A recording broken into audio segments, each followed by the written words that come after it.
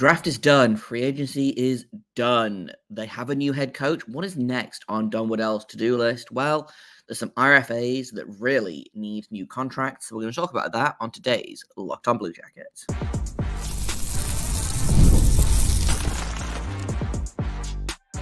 You're Locked On Blue Jackets, your daily podcast on the Columbus Blue Jackets, part of the Locked On Podcast Network, your team every day. Hello and welcome to Locked On Blue Jackets, part of the Locked On Podcast Network, your team every day. I am, as always, your host Jay Foster, here to give you the good, the bad, and the ugly about your favorite team and mine, the Columbus Blue Jackets. Before we get started, I want to thank everyone for making this your first listen of the day every single day. Locked On Blue Jackets continues to be free and available on all podcast platforms and over on YouTube. I also have to let you know that today's episode is brought to you by FanDuel. Make every moment more. This summer, FanDuel is hooking up all customers with a boost or a bonus daily. There's something for everyone every single day, all summer long. Just visit FanDuel.com to get started. And we're going to get started here with some chat about Don Waddell and what he still has to do this summer. Crossed another big item off his to-do list on Monday afternoon by announcing a new head coach. They've done the draft. They've done free agency. They've signed some of their RFAs to new contracts, but arguably the big boys are still unsigned. I did not think that Marchenko was going to be one of the last contracts that needed signing. If I'm being very honest, he would have been my number one priority. But sometimes things take a little bit longer. So I want to talk about him, whether he's going to hit arbitration. He had an interview with a KHL reporter or a Russian reporter at the KHL NHL All-Star charity game that he played at the weekend. So we're going to touch on that a little bit. And then yesterday it came out that we're likely looking at a multi-year contract for Cole Sillinger and a one-year contract for Kent Johnson. So we're going to talk about, is that the right choice? What kind of numbers could we see? Things like that. So let's start with Marchenko, because he is arguably the most important of the three. He had the best season last year. He's older. And most importantly, he's eligible for arbitration, which he did file for arbitration. That doesn't mean they're going to get there. His hearing is set for, I believe, a week today. So they've got some time to get it done. I am a little surprised that they didn't get it done already, but here we are. I wanted to touch on the comments that were made to that reporter. A little while ago, I believe it was at the weekend, they had an all-star game for Russian NHL stars versus KHL all-stars. And Marchenko was there, he played, and they basically he had a conversation with a Russian reporter there, and they talked about basically he hasn't talked to Waddell, which everyone was really confused about, but players don't typically talk to the GM in this negotiation. It's the agent, in this case Dan Milstein, who represents a lot of the Russian talent in the NHL. And they also said that they haven't had any worthy offers from Columbus. This is also unsurprising, because if they had a worthy offer, then he would be signed. They would have signed the contract already. So it was a lot of, I hesitate to say like buzzwords, but there was a lot of conversation about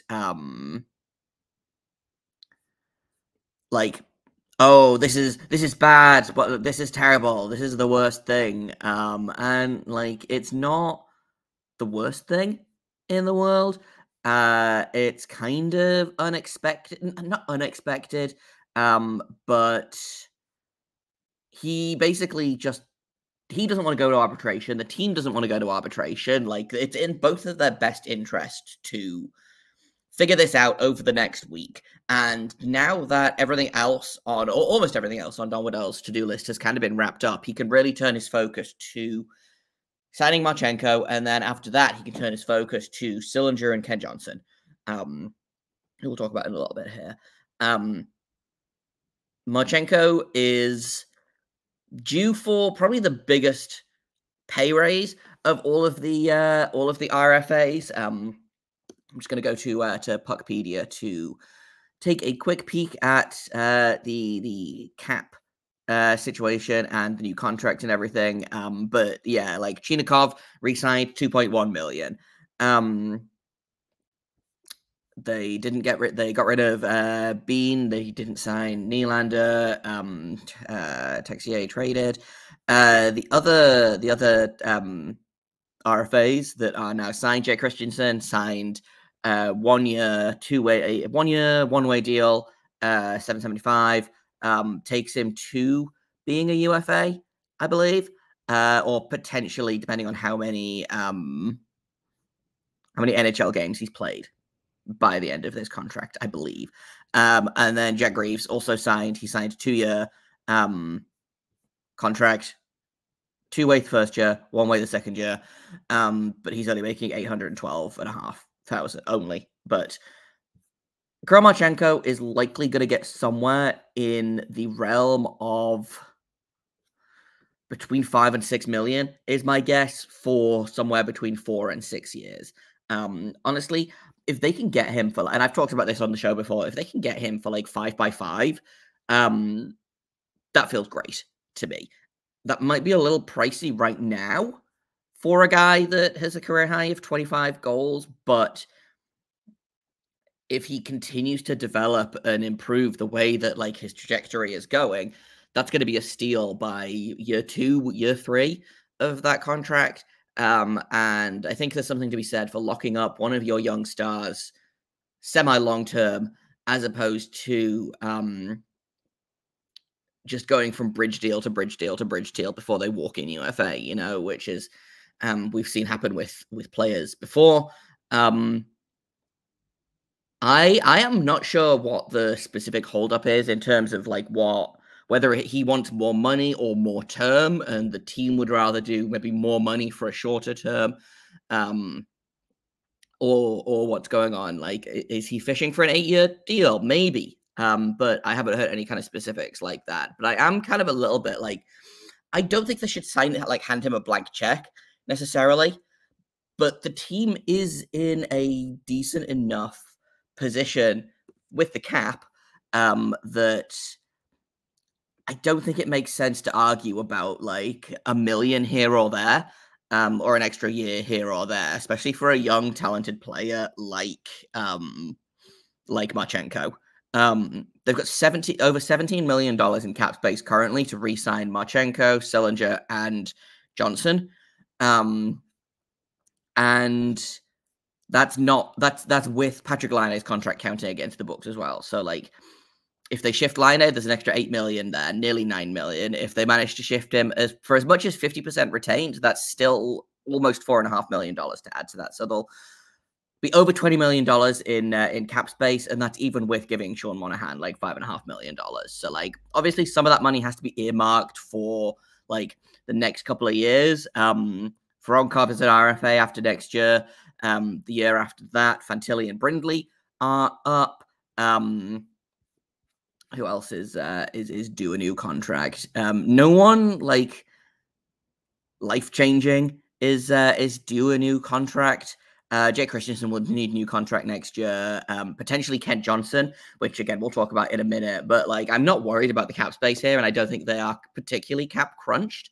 So if it was me, I might be willing to overpay Marchenko, or not necessarily overpay, but pay a little bit more than what the team perceives his value to be to get him signed long-term, because I believe, and I could be wrong with this, but if he hits arbitration, they have to sign the player to the contract that is given. So they might go into that arbitration hearing and come out and it'll be like, right, okay, 1 year, 7 million or something, which is, it's not going to happen, but it might be something like that. And then they do this all again next year. So I would be inclined to maybe overpay a little bit. Again, air quotes on overpay. You can't see because my hands are below the screen, but I am doing air quotes to see, basically just to get that ticked off, and then you don't have to worry about Marchenko for the next 4, 5, 6 years. Maybe not like a great way to GM, and maybe that's why I'm not a GM, but I feel like locking up the player long term is more important than going to arbitration and then potentially not ruining that player's relationship with a team. But I think it definitely affected the big one. I think is Jeremy Swayman, who a lot of people talk about, and he's talked about how much he hated arbitration because it was going into a room and he had a bunch of people telling him why he didn't deserve the amount of money that he was asking for, and it sucked. Like if I had to go into a room with like my boss and my boss's boss and like the CEO of the company and everyone, and then had to listen to them sit there and give me a bunch of reasons why I'm bad at my job and why I shouldn't be getting paid, like that would suck. So it's in everyone's best interest to avoid arbitration. I just don't know if they can do it. Blue Jackets have never had a player go to arbitration, for what it's worth. And like I said, Waddell's to-do list is basically just Marchenko, Sillinger, Kent Johnson at this point. There's some other things like assistant coaches, and I'm sure he wants to make some other hires kind of in the analytics side of things or in the front office side of things. Like there's some little things, but this is the most important thing to do right now. So my guess is now that Everson is hired, now that the press conference for that is done, like this is what Waddell is going to be doing, basically until it's done. Because I don't think they want to hit arbitration. Marchenko doesn't want to hit arbitration. He doesn't want to fly out to Toronto in the middle of his summer vacation to, again, sit in a room and be told why he's not good enough to be paid the amount of money that he thinks he's worth. So I still think it'll get sorted. I wouldn't be surprised if something happens, again, because this is the nature of how this podcast works. If something happens later today, maybe tomorrow, but Marchenko will get signed. It'll be fine. Don't worry.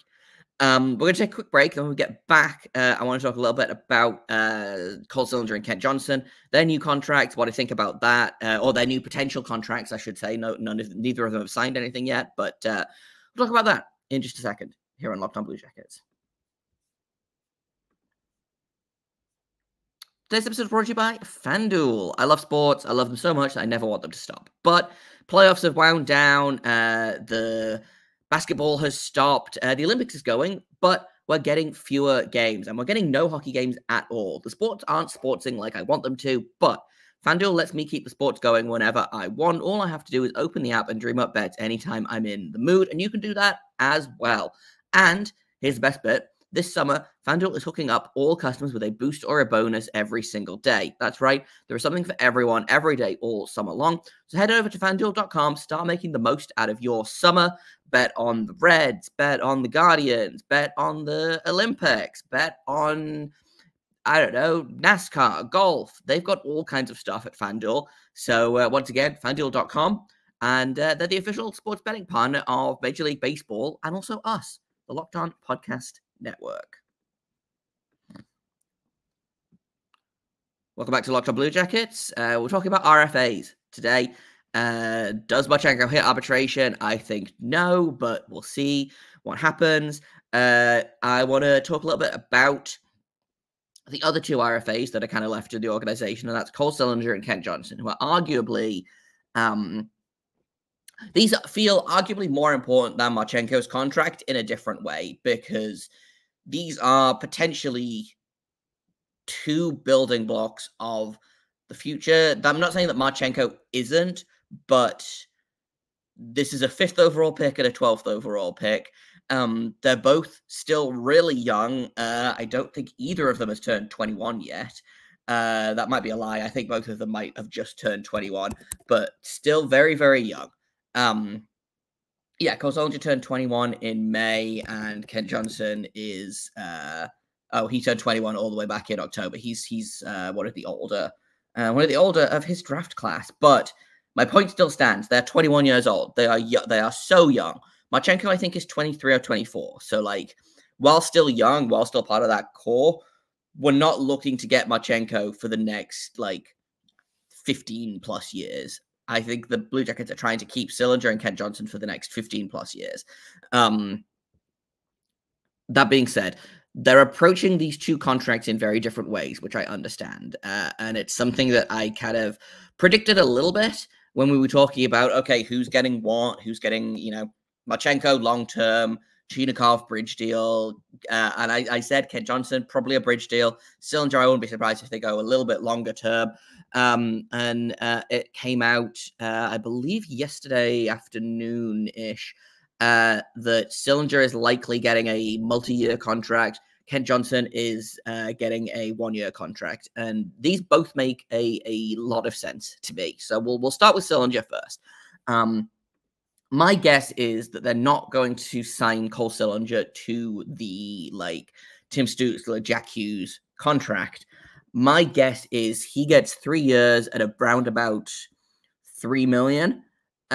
He's coming off his entry level contract. He had a solid rookie season, a not great sophomore season, and then last season was really quite good again. Had 32 points in 77 games, playing primarily on the third line, getting only 13 and a half minutes a game, and played, especially at the end of the season there, played some heavy minutes against some of the big boys in the league. He matched up against Nate McKinnon. He matched up against Connor McDavid. He matched up against Sidney Crosby. He did a lot of heavy lifting late in the season. I think they view him kind of as that next Boone Jenner, kind of Swiss Army knife type player will probably play lower down in the lineup, but can be kind of a force if you deploy him properly. So while I don't think it's necessarily going to be like an 8-year contract for Sillinger, my guess is somewhere, again, and I'm really ballparking this, it might be a little bit higher, a little bit low, somewhere in the realm of $3 to $4 million for 3 to 4 years. I think I tweeted yesterday that my guess is 3.3 by 3 for Sillinger. I would be more than okay with that. I would be okay with I'd be okay with $4 million for 3 years. I would be okay with $3 million for 2 years, like a shorter with slightly more term. I would be fine with. He's still a while away from being a UFA. I'm trying to find. He'll be a UFA in the 2028 season. So if he gets a 3-year contract, that will, I believe, walk him right up to the year. Okay, so here we go. Here's the thing. A 3-year contract will walk him right up to, he will have 1 season left as an RFA, and then he will become UFA. So highly unlikely that Sillinger is getting a 4-year contract. It is either going to be 3 or potentially 5. I don't think it'll be 5. That feels too long for Sillinger as it stands right now. So my guess is 3 years. They walk him right up to before free agency or being a UFA, and then sign him either longer term then, or we'll see what kind of player he is in 3 seasons time when he's 24 and has been in this league for 6 seasons already, which feels insane to have 6 seasons under your belt by the age of 24. But beside the point. I'm more than okay with this kind of structuring of a deal for Sillinger. I think it's the smart thing to do. I think, again, it would be easy to be like, right, okay, you can have 1 year at $4 million, and then we'll go back to the book. We'll go back and we'll figure it out next season. It's just kicking the can down the road. But I equally don't think that you want to give them 5, 6, 7 years, because we've kind of seen what happens there with someone like Elvis Merzlikins, for example, who got a 5-year contract after his second year in the league. And I'm a big defender of Elvis, but that contract has not panned out how we thought it would. So different GM, different situation. But my guess is Waddell is not eager to hand out a ton of long-term contracts or like super long-term contracts. My guess is he's also not super confident in handing out a bunch of one-year deals and then having to do all of this again next year, but with the added Daniil Tarasov needs a new contract next year. He was one that I missed earlier. Dmitry Voronkov will need a new contract. Trefik Spolansky needs a new contract next season. All of these guys that should be part of the organization for at least a little bit longer. And then if you have to add Sillinger, Johnson, Marchenko, whoever on top of that, that's just more work to do next summer. So I can see why he wants to avoid something like that. So that's why, Sillinger getting a longer term deal makes a ton of sense. I think it'll be 2 or 3 years. My guess is 3 years. My guess is around 3, maybe 3.5 million. And I am perfectly okay with that. I am just looking up the contract predictor for the NHL because it's real fun and easy to use. You just have to Control Alt. And they have his projected cap hit at 2 years for 2.2 million. So again, 3 years, 3 million feels about right. Again, I don't know exactly how they calculate any of that, but they don't actually have Kent Johnson. They don't have a prediction for Kent Johnson, so that's not helpful to me. But we'll take another quick break. Then when we get back, we'll talk a little bit about Kent Johnson and why I think that in this case, a 1-year deal is ideal for specifically the player. So we'll do that in just a second here on Locked On Blue Jackets.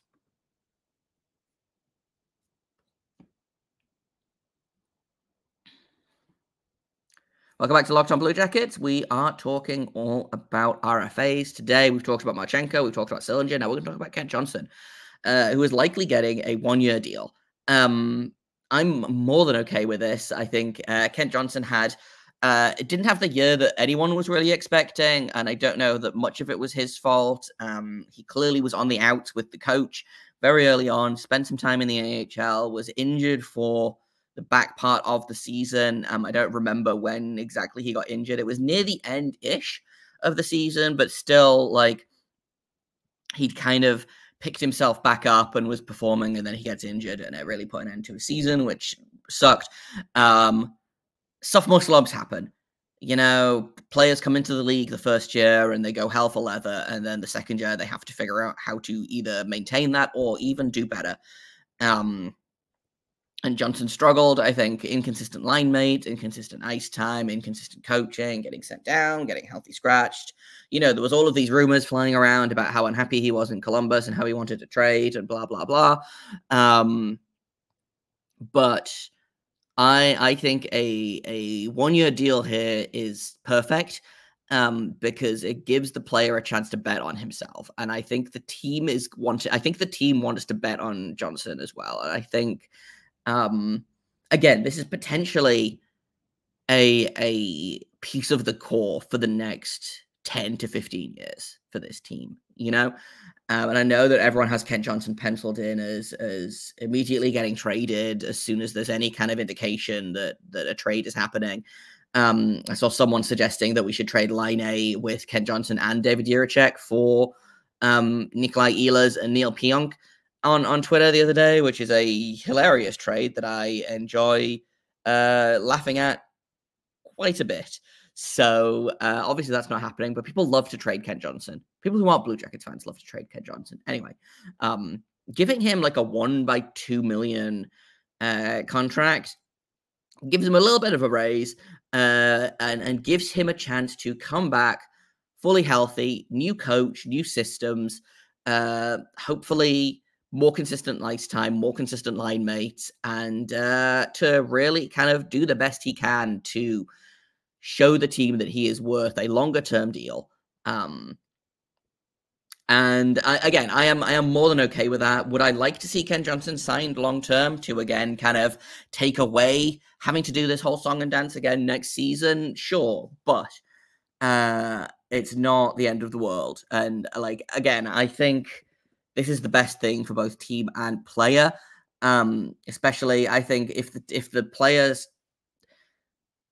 If the player who his agent is Pat Brisson now, by the way, he switched agents mid-season last year, so I know everyone panicked about that as well, but that's just who represents all of the boys from Michigan, because they all know Brendan Brisson, who is his son. So it's not nepotism, but it's almost nepotism. That being said, I'm also not worried. Like, a lot of people are worrying about how people aren't signed yet, and there's a lot of stress about why Caden Lindstrom hasn't been signed to his ELC yet. But I'm not worried about any of these signings. Yeah, Kent Johnson, again, coming off his ELC and his qualifying offer. So like the worst thing that happens here is he signs his qualifying offer, which is $874,000 for 1 year, and again they kick the can down the road. My guess is they probably negotiate something a little bit higher than that, 1.5, maybe 2 million. Like 2 million feels right at the upper limit. But again, they have a little bit of cap space to play with this year, and it's a little bit of like okay, we'll reward you. Now go reward us with a really great season, and then we'll talk again next summer. I would really love for Kent Johnson to come out of the gate real hot. It's going to be tough because obviously he spent all of the summer rehabbing the shoulder instead of training, but he's a year older. He's going to keep getting stronger. I know that he struggles to keep weight on, and that's the injury isn't going to have helped that in any way, but if he spent the summer like rehabbing his shoulder, but really working on like his skating and his footwork and stuff, like that's his kind of, not his weakness, but if his feet can catch up to his hands, like he'll be an incredible player. So I'm really interested to see what Kent Johnson looks like this coming season. Again, different coach, different systems, probably different line mates. He didn't have the best line mates for chunks of the season. And yeah, give him a 1 year show me contract, and then next season we'll do this again, but we'll be saying, yeah, no, give Kent Johnson 5 years at $5 million or whatever. And I, again, will be more than okay with that if he has the season that I think a lot of people are betting on him to have this year. So it's a short to-do list for Don Waddell, but it's kind of an important one. Obviously, I mentioned at the end there, Caden Lindstrom needs an ALC. I imagine that'll happen at some point. I'm not worried about that. Someone was saying that was a sign of Don Waddell not being good at his job, is that he should just hurry up and get the kid signed and, start the process. But it'll happen when it happens. Again, he's been a busy guy for the first, 2 months of, has it even been 2 months yet? For the first 6 weeks of his tenure in Columbus. Like, it's on his to-do list. Let's get all of these sorted, and I would guess that Lindstrom's ELC will probably happen maybe sometime around, if it hasn't happened by the start of training camp, I'll be surprised, but my guess is it'll happen sometime between now and then. So, not worried, basically, is the summary of this episode is I'm not worried about anything that's happening right now. If we're still having this conversation about Marchenko on, let's say Monday or Tuesday, then maybe I might start getting a little bit worried, but he's got a week to knuckle down and start working with Dan Milstein on a new contract. I think it'll get done before the end of this week. I'm big optimistic. Someone accused me of being negative and depressing on an episode earlier this week, so this is me being optimistic, and hopefully that person has come back and seen that I am actually capable of being excited about this team and saying nice things, so we'll see. That's all I've got for today, though. Tomorrow, I think we'll do a little bit more prospect chat. I think I've got one more segment of Sebastian High from Locked On NHL Prospect, talking about which prospect he expects to have big seasons this year, either rookie season with Columbus or seasons back in juniors or college or whatever. So we'll talk about that on tomorrow's episode. I've been Jay Foster. You can find me on Twitter at _Jacob Foster, JAKOBFORSTER. You can find the show at LO_Blue Jackets. If you have comments, questions, criticisms, you can email me at lockedonbluejackets@gmail.com. Thank you for listening, for making us your first listen of the day every single day. Locked On Blue Jackets is free and available on all podcast platforms, over on YouTube and on SiriusXM. Once again, prospect talk tomorrow. But until then, make sure you stay locked on.